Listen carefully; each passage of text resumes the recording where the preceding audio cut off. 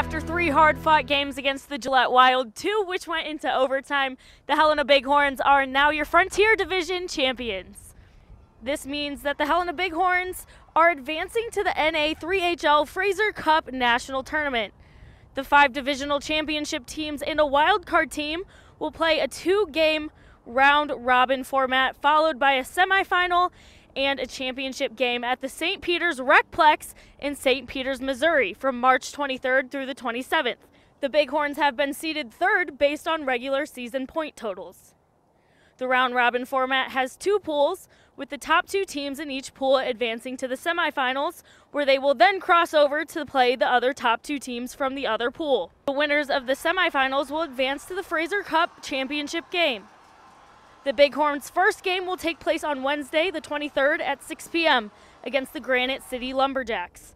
Their second game will be on Friday, the 25th at 6 p.m. against the El Paso Rhinos. Want to watch the games with other Bighorns fans? The games will be streamed at Helena's Buffalo Wild Wings.